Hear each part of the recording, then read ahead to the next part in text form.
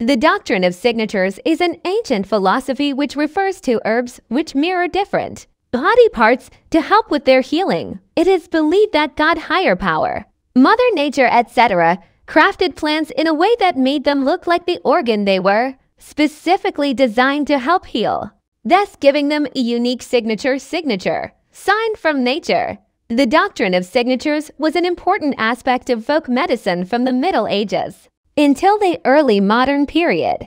The motto has 4 chambers and is red just like the human heart. It is loaded with lycopene, which is pure heart and blood food. Tomatoes also contain beta-carotene, folate, potassium, vitamin C and E, and flavonoids, which work synergistically to protect lipoproteins and vascular cells from oxidation. These nutrients also enhance cardiovascular health by reducing LDL cholesterol, homocysteine, platelet aggregation, and blood pressure.